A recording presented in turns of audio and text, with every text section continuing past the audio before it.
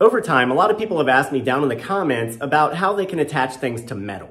I actually did a video on using special adhesives to adhere wood to metal, but I figured it's time to finally discuss a fastener solution as well.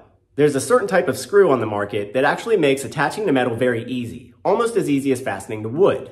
That screw and its applications are what I'm talking about today on the Honest Carpenter Show. For a long time, if you wanted to attach metal objects together or other objects to metal, you had to bore a hole in both materials and connect them with a nut and bolt. A laborious, multi-step process.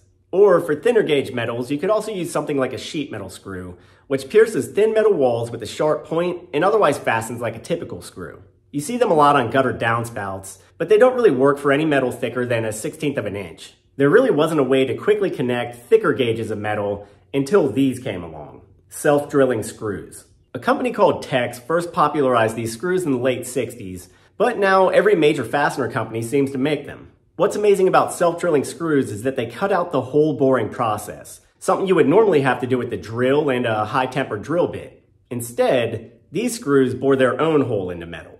You can identify self-drilling screws by this chunky shovel-shaped head. They all have it, and if you look closely, you'll see that the head also has beveled gullets on both faces. When rotating, these gullets create a paring effect, very gradually slicing away at layers of metal as they bore their way into a surface. It's sort of like what an electric planer does to wood, except that these screws do it from a plunging vertical position.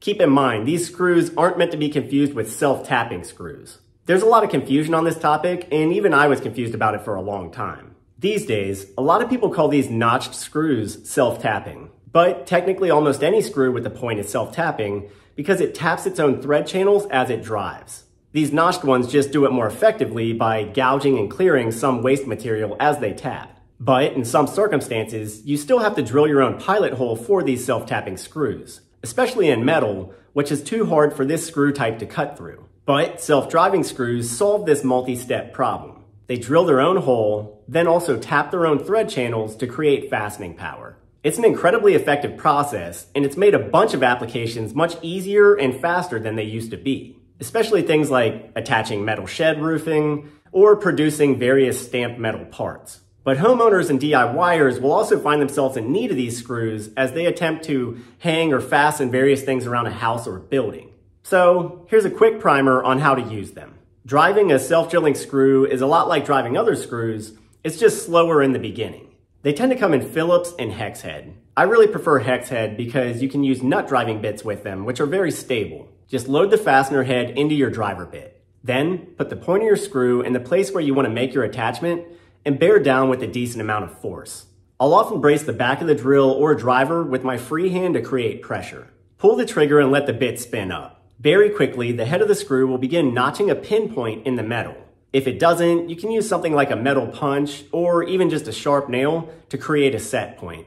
But I often find this isn't necessary. Also, drilling metal is more about pressure than speed. You don't need to spin extremely fast, just somewhere in your mid-range. But you do want to maintain constant pressure throughout the start. This helps the screw head begin to cut. As seconds go by, you'll begin to see the head kicking out metal shavings and forming a conical depression. It's paring out the walls of the cut little by little. Really, you just have to keep going like this until you begin to hear the drill whining at a higher pitch. It's encountering less resistance now as the head bores fully through. When the hole is complete, the fastener sinks to the threads. Now, driving at the same pace will cause the threads to bite and cut. The head may also need to bore through a second surface below, but when the threads are set in that material, the components will draw together. Only drive until you're tight, and then stop.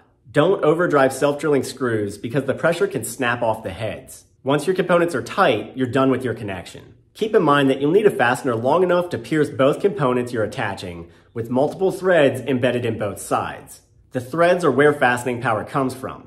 Also, the thickness of the metal you're trying to bore determines the gauge of fastener that you want to use. Thicker metal requires a self-drilling screw with a larger head. For instance, a Tex No. 5 screw can bore through 1/2-inch steel, which is basically structural steel. That's a lot of boring power.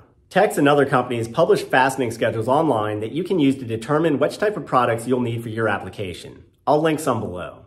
But that's how you use self-drilling screws. I generally always keep several links on hand because you never know when you'll need them. I'll link a variety of them in the description, as well as some bits and drivers that I think will be helpful. Feel free to shop those links if you need anything. As always, thanks for watching. Be sure to check back soon for more videos coming up, and please consider subscribing and hitting that bell button to turn on notifications. I'm Ethan James with the Honest Carpenter. I'll see you next time.